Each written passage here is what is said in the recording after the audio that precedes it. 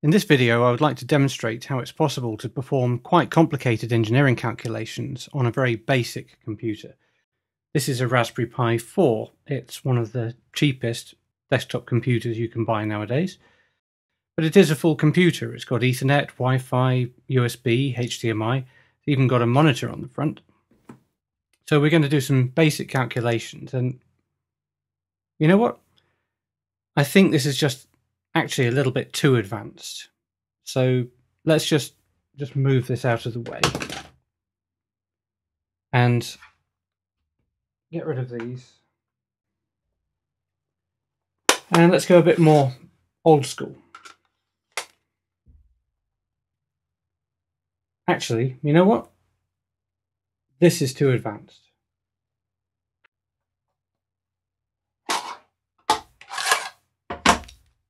Okay. Now we're talking.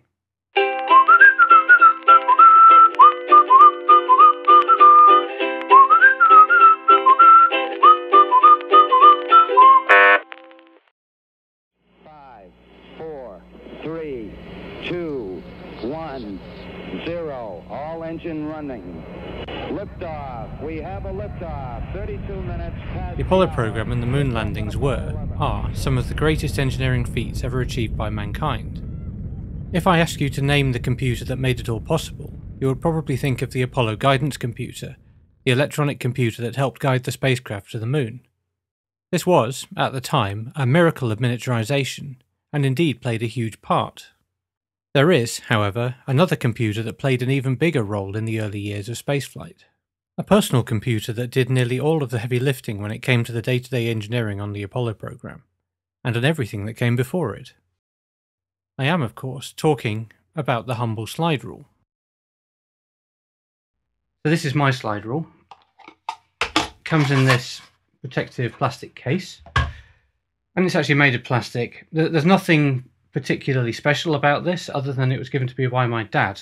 He bought it in the 1970s, and in fact if you look closely it says W.H. Smith and Son, and I think they're still around. Presumably this is what you would go and buy before you could buy a pocket calculator.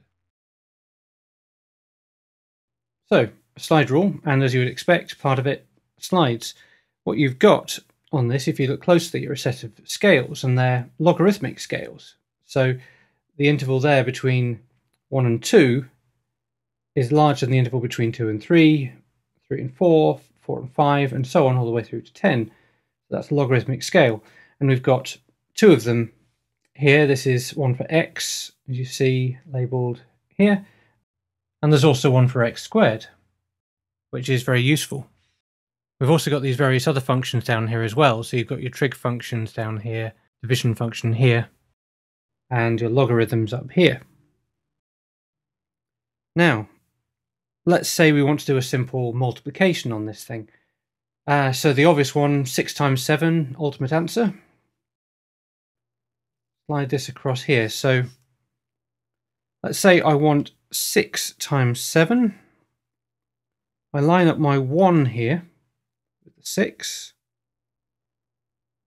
like so. So you can see that 1 lines up with the 6, and then I can move this slider across to read it off on this scale. So 1 6 is 6, 2 6s is 12, and of course if you go to 7 6s you'll get the ultimate answer, 42. And that's basically how a slide rule works. So it may just be a piece of plastic, but mathematically it's everything you need to go to space. Hop!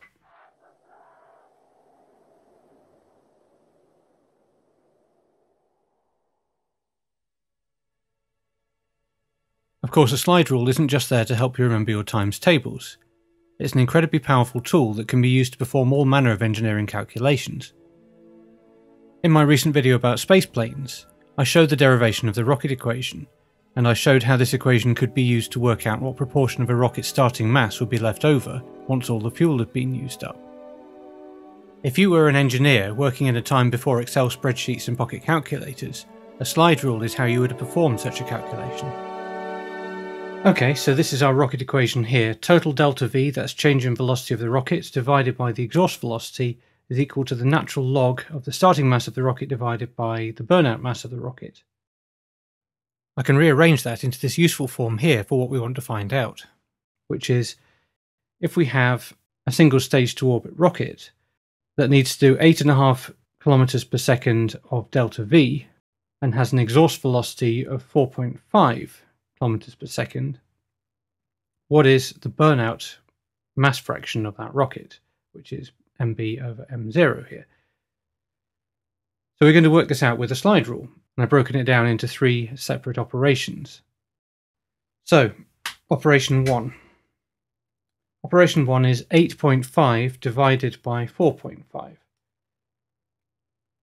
So, we've got a division function here on our slide rule. So if I have 8.5 as my starting number, I can move the 1 on this slider here so that it's aligned with the 8.5. And now what I can do is I can move the slider down so that it's at 4.5. And if you look closely, what you'll see is that that corresponds to an answer of 1.89. So I fill that in for the next stage, 1.89. There we go. Now, we've got an e to the power x function here, and we're already lined up at x equals 1.89. And you can see that the answer here is 6.6, which is our second part here.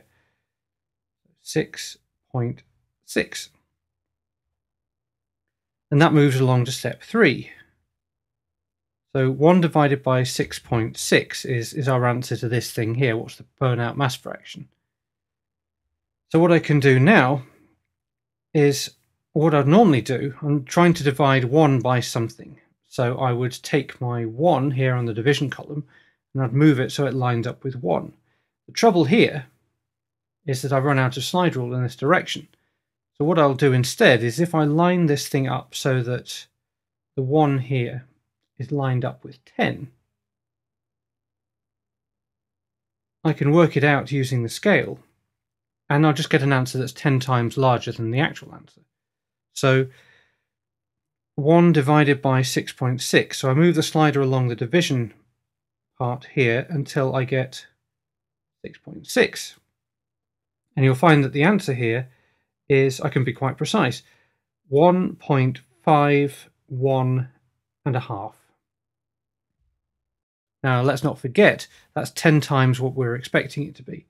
So the correct answer is 0.1515 or 15.15% roundabout. And if you recall from my video, that is the correct answer.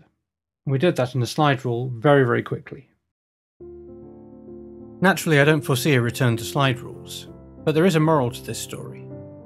In this day and age, it's easy as an engineer to lean too heavily on advanced design tools. We have finite element analysis, computational fluid dynamics, generative design, optimization algorithms, and so on. The problem with computer models is that if you get the fundamentals wrong, it's just an expensive game of garbage in, garbage out. A good engineer always checks his or her work with basic hand calculations. After all, if it's good enough for the moon landings, well, what isn't it good for?